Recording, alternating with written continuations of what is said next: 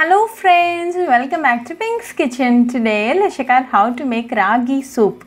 Very healthy, easy and a quick recipe. So let's quickly check out the ingredients and get started. Heat a pan. Into this add 1 teaspoon of gingelly oil. When the oil heats up, add 1/4 teaspoon of cumin seeds, a teaspoon of chopped garlic, a teaspoon of chopped ginger and 4 shallots chopped. Mix it well for a minute.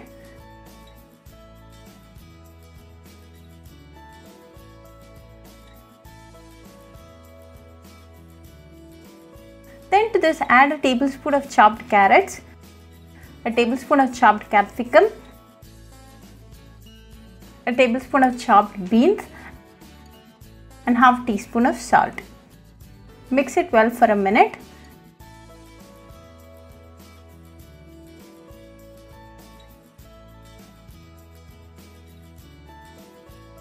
Then to this add 1 cup of water and mix well.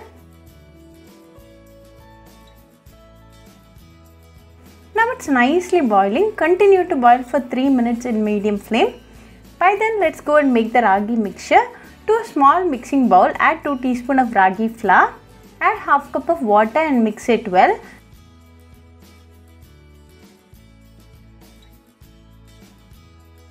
Make sure it's lump free. Now we have a lump free mixture. Keep this ready. Now our vegetables are well done and ready. Add the ragi mixture to the soup. Continue to cook for 2 minutes in medium flame.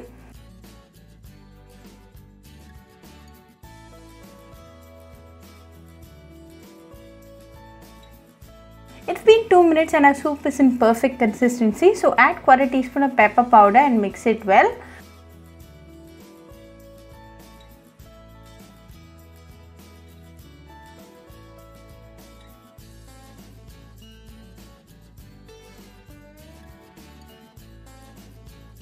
Finally, sprinkle some onion greens and our delicious ragi soup is ready.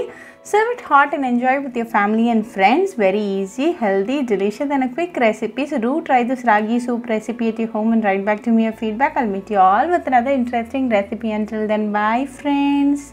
Hope you like this video, so please do like, share, comment and subscribe to Pink's Kitchen channel and click on the bell icon for latest updates.